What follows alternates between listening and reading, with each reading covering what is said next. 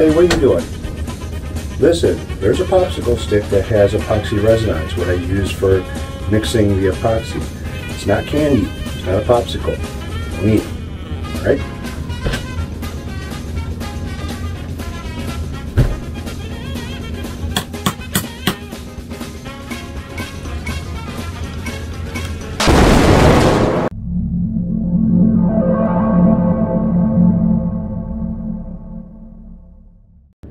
Hey everybody, what's going on? Hope you guys are doing well out there. Eric here. Today we're going to start stripping the new Chinese dragon guitar. I guess that's what we're going to call it. Plus I got a little bit of an unbagging. But first, a word from our sponsor. Coffee good. Water good. Pop bad. Energy drink bad.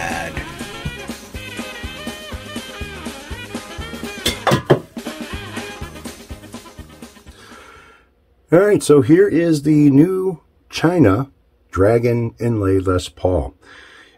It's not really too bad of a guitar as far as the bones go. The electronics, I would say, yeah, they're kind of basic Chinese. The tuners, basic Chinese fake Grover tuners. But the bones of it seem to be pretty good and great for modding. So before I tear into this, I want to do this.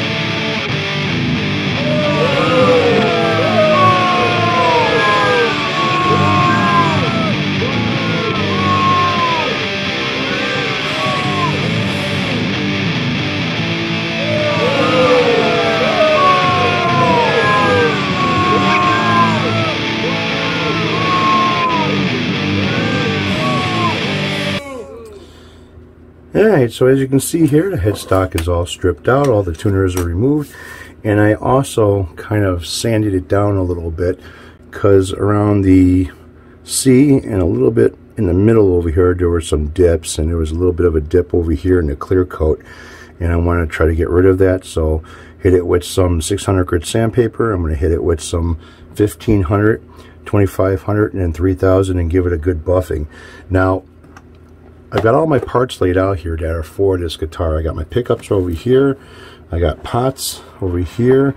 I got some extra pots that I ended up ordering for this thing. I have the new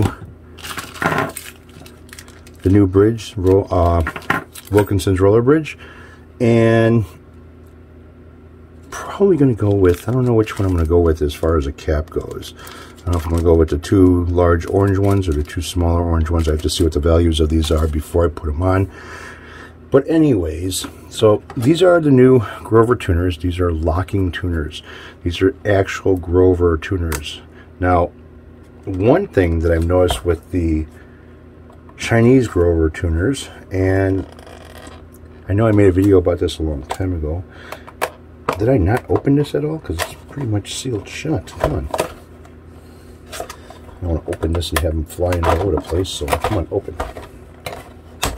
There you go.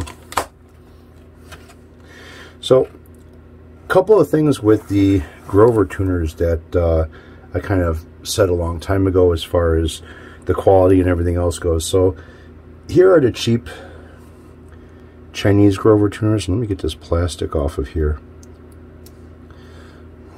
So, as you can see, the cheap Chinese Grover tuners, how kind of like not nice and shiny they are, and scratched, pitted, and everything else as far as the finish goes.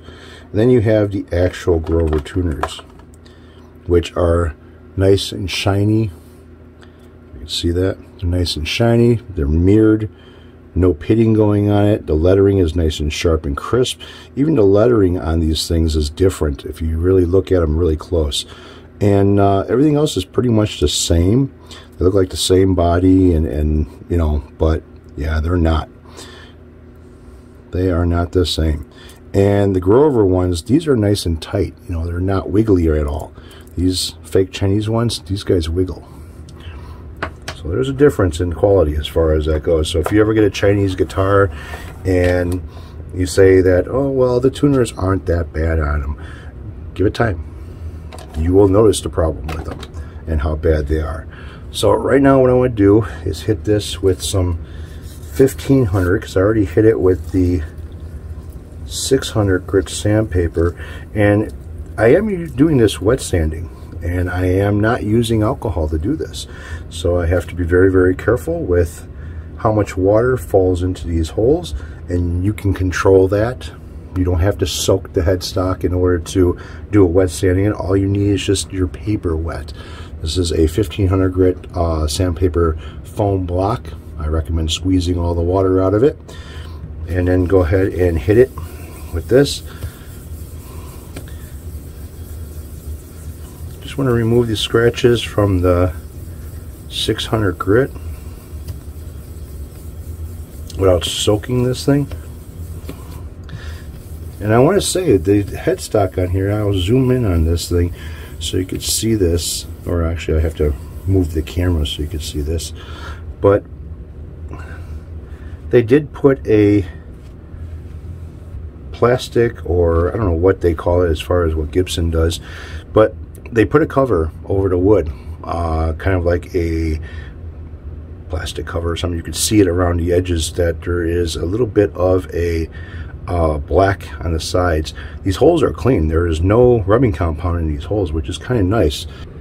Alright, so right there you can see the mahogany neck or headstock and the plastic sheeting that they put on top of the headstock, just like what Gibson would do. A little bit surprised, and it's clean in those holes. I'm really surprised at that too. All of them are actually pretty clean. I love this thing as far as this phone. This phone works really, really good for doing videos. Alright, my shaky hands. Alright, so I want to hit this thing a little bit with the 3000 now. I'm already done with all the stages of sandpaper. So what I need is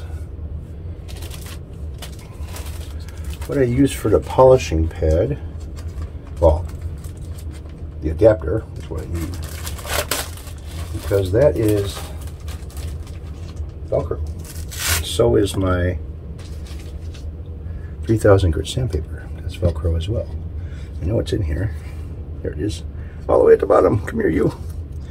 Now again, I'm going to squeeze out all the water that I can out of this, because I don't want a water mess all over the place.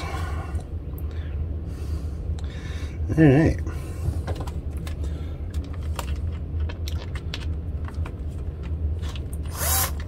There we go.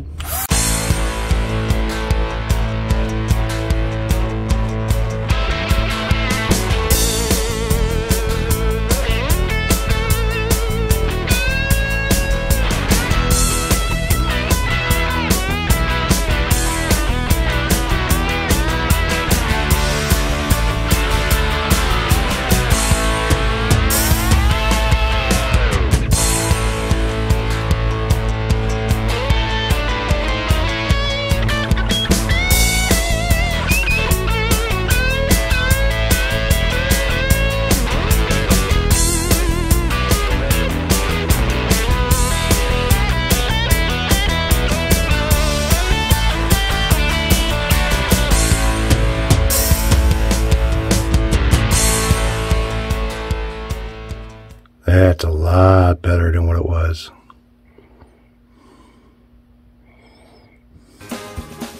So, just like this person here, my guitar is also now nutless.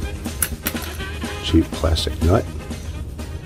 Alright, so right now I want to check out to see how straight this neck is as far as fret leveling and everything else goes. Really don't want to have to do a fret level job on this thing. So I've got my straight edge over here. It is a 24 3/4, and I have my Allen key, which is a 4mm, and I've got the neck pretty much set. Looking with the flashlight at these inlays, because they're inlays and you can kind of see light through them. Yeah, makes it a little bit hard to see if this straight edge is nice and flat up against a fretboard. So I had to use a feeler gauge to get it done. So let me get this out. Let's check to see how bad these are.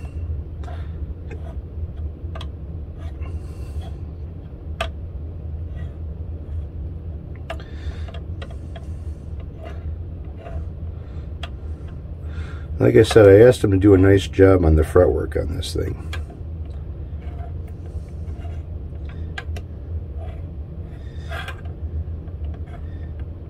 This one here is a little bit high.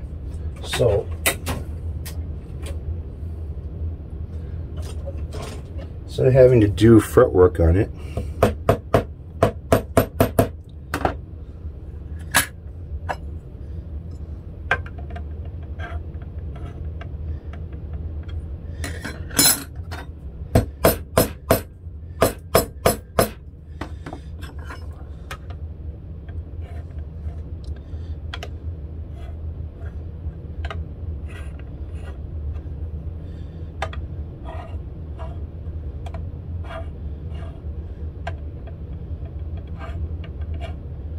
this one here is a little high.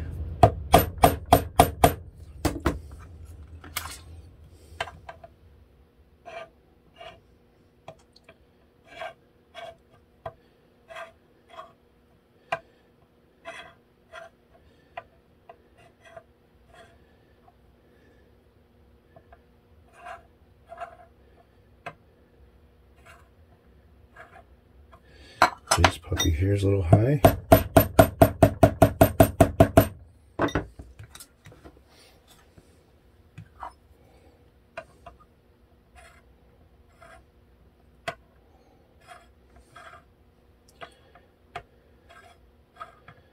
So the fretwork on this thing is not that bad. Could have been a lot worse. So I had a few frets that were still a little bit on the high side, but knock them down a little bit. That worked out just great. So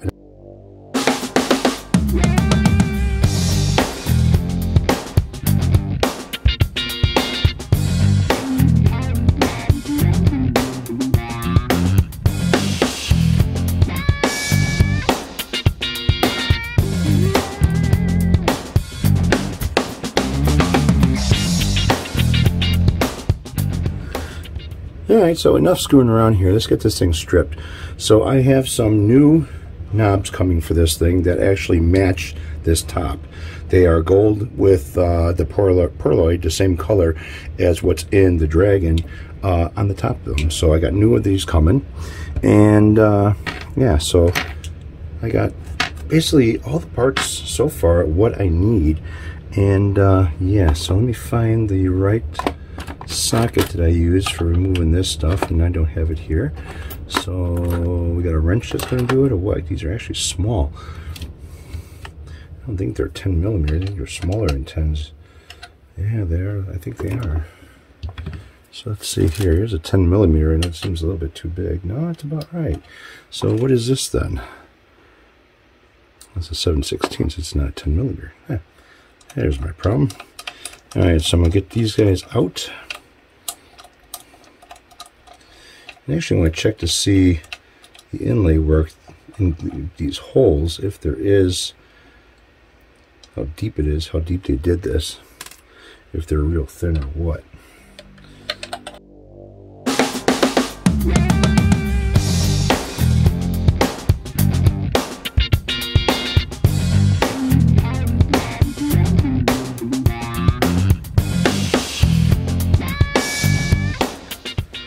Pickup number 1, yep. They are not Epiphones. Pickup number 2, same thing. Actually, the pickup number 2 has a real thin wire on it compared to the neck pickup. And let's see how they did this. Alright, so there is no extension of the heel inside here. And the heel is also 2 pieces, so there is a glued piece here. But yeah, so looking in here, where the inlay is, that shit's pretty thin. Yeah, it's pretty thin in there. You did a nice job. Alright, so she's stripped. And we're going to continue with this in the next video.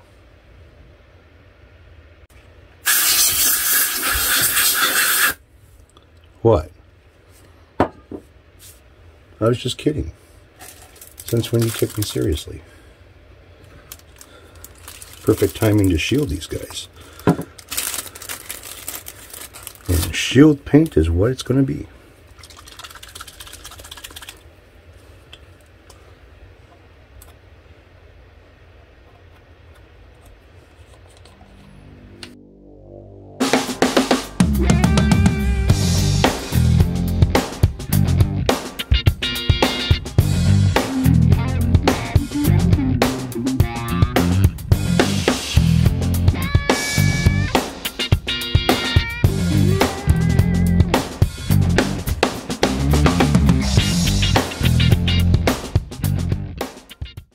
Love these brushes. When you get done with them, just throw them away. Get them by a 6-pack. I ended up getting six packs of these, so I got plenty of them. Alright, so I'm going to let that dry. And that'll be it for tonight. I'm going to finish this thing off tomorrow and get the rest of the stuff installed. I'm thinking about buffing this out myself a little bit, just to make it look a little bit better. Did I cut myself? No.